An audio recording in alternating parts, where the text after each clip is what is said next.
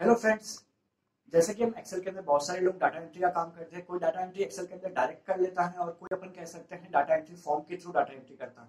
तो अपन कह सकते हैं ये सबकी अलग अलग चॉइस होती है। जैसे कोई अपने विजुअल बेसिक के अंदर डाटा एंट्री फॉर्म को बनाकर उसके थ्रू करना पसंद करता है, लेकिन अपन कह सकते हैं डाटा एंट्री को फॉर्म के थ्रू करना बहुत ही आसान होता है, लेकिन सबको विजुअल बेसिक की कोडिंग नहीं आती।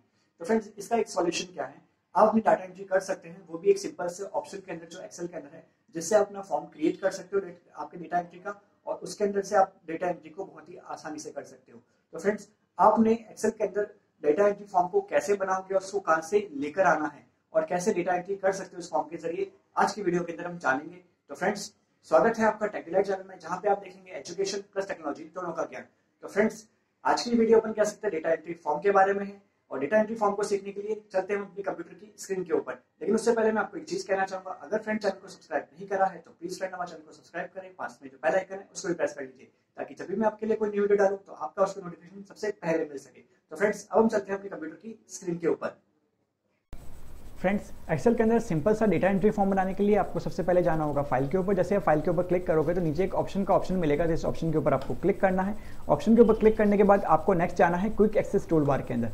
क्विक एक्सेस टूल बार के अंदर जैसे ही आपको जाओगे तो यहाँ पे चूज फ्रॉम कमांड के ऊपर आपको सेकंड नंबर ऑप्शन को सिलेक्ट करना है, जो कि है कमांड नॉट इन रिबन।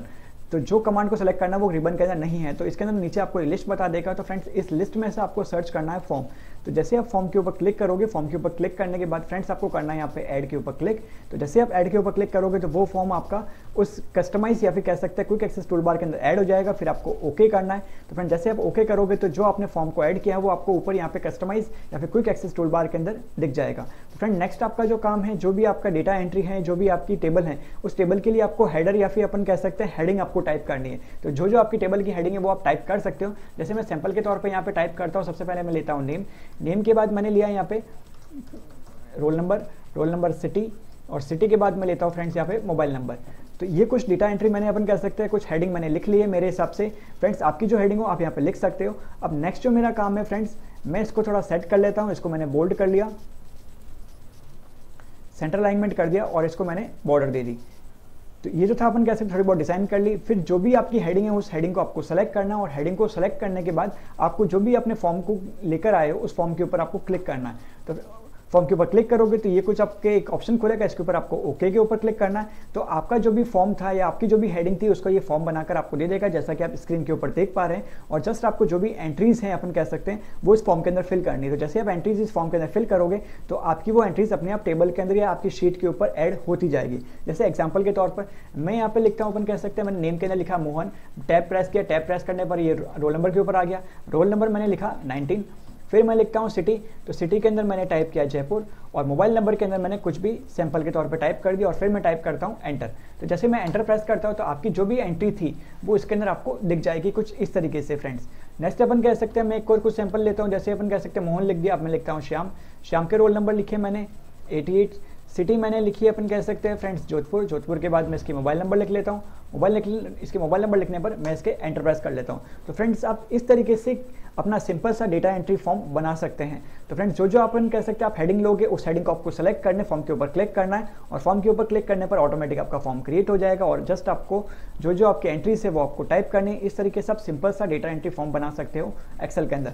तो मान लो फ्रेंड्स, अपन कह सकते हैं फॉर्म को आपने बना लिया, और फिर आपको इसको जो भी आपका डेटा है उसको आपको जैसे भी सेट करना चाहते हो आप उस तरीके से उसको सेट कर सकते हो। अब मान लो इस फॉर्म के अंदर मेरे को और एंट्री ऐड करनी, तो और एंट्री आप कैसे ऐड करोगे? तो सिंपल सा फ्रेंड्स वही तरीका, आपकी जो भी हेडिंग है उस हेडिंग को आपको सेलेक्ट करना है, फॉर्म के ऊपर क्लिक करना है, आपका जो फॉर्म ओपन कैसे मिल जाएगा। न्यू के ऊपर क्लिक किया, मैंने यहाँ पे लिख रहा हूँ ओपन कह सकते हैं सोहन। तो फ्रेंड्स, आपको ये टाइप करने को परमिशन नहीं दे रहा है। तो फ्रेंड्स, ये टाइप करने की परमिशन नहीं दे रहा है, तो इसका सॉल्यूशन क्या है? इसका सॉल्यूशन ये है कि आपने जितने भी एंट्री टाइप की है या जितना भी एंट्री काम किया है उन सबको एक बार सेलेक्ट करो, फॉर्म के ऊपर क्लिक करो, न्यू के ऊपर जाओ, फिर आपका जो भी काम है वो आप टाइप करिए। जैसे सोहन लिख दिया, रोल नंबर लिखे मैंने 56, सिटी मैंने लिखा अपन कह सकते हैं जैसे अजमेर, और जो मेरे मोबाइल नंबर है वो मैंने टाइप कर दिया, फिर मैं एंटर प्रेस कर लेता हूँ। तो एंटर प्रेस करने पर जो भी आपका डेटा है वो आ जाएगा। तो फ्रेंड्स, अपन कह सकते हैं जो भी आप फॉर्म बना रहे हो आप सिंपल सा डेटा एंट्री फॉर्म इसके अंदर बना सकते हो, और आपको कोई भी विजुअल बेसिक की या फिर कोडिंग करने की कोई जरूरत नहीं है।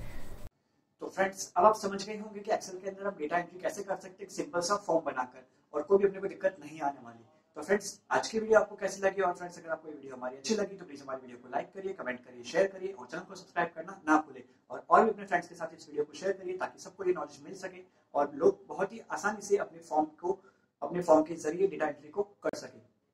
तो मिलते हैं फ्रेंड्स अभी अगले वीडियो के अंदर। आज के लिए थैंक यू फ्रेंड्स।